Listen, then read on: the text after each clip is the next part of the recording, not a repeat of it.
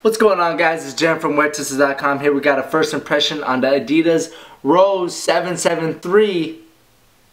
So as always on Wear Testers, we start from the bottom and work our way up. This is what the traction looks like on the 7733. You have herringbone around the forefoot and on the outrigger over here. And then the rest of the traction is carried by this wavy design. And this wavy design is actually going to be featured on the Adidas Rose 5. So we're getting a little bit of a preview of what to expect on the Rose 5. So my first impressions on the traction is that it's really flat. As you can see, it doesn't peak very much. It's just a real flat surface. The rubber isn't very pliable. This could mean it's a real good outdoor option. The cushion setup on the 773 is just a standard EVA foam. I actually played in these for a little bit because I just couldn't wait. And my first impressions on it is very low to the ground, it's responsive, the slightest bounce to it, and it feels really good. It's a little bit more on the firmer side, so you're gonna get that responsive, low to the ground, court feel cushion setup. So the Adidas Sprint Frame is featured on the Rose 773. They shaved it down, they keep shaving it down. It seems like every iteration when they do use Sprint Frame literally ends right here. So there's no more pinching in that midfoot area that Sprint Frame is notorious for. It's very comfortable, it really keeps your heel in there, it keeps your foot on the footbed and all that good jazz. And look at this, this is my favorite thing about the Rose line, these three stripes. When you blow past people, all they see is the Adidas branding. I think that's a really cool feature. So the materials on the 7733, you have synthetic materials. You have this white overlay here and then this blue overlay. They're breathable. You can see there's multiple perforations in the shoe, all the way from the heel all the way to the forefoot. It's slightly breathable. It's nothing too crazy, but it does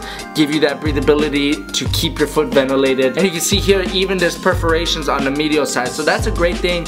If you like ventilation, the Rose 7733 should keep you well ventilated, almost 360 degrees really, besides the back of the heel here and up here on the medial forefoot, but everywhere else is perforation, so that's a great thing. The tongue also features a breathable mesh, and then the tongue up here where the Rose logo is, it's actually like a Durabuck or like Nubuck material, so it's great that they added some premium qualities or raw materials on there. Here you can see the lace lock here, it says 773. I believe that's the area code that D Rose grew up in. In the insole you can see that it says USA because it is a USA colorway.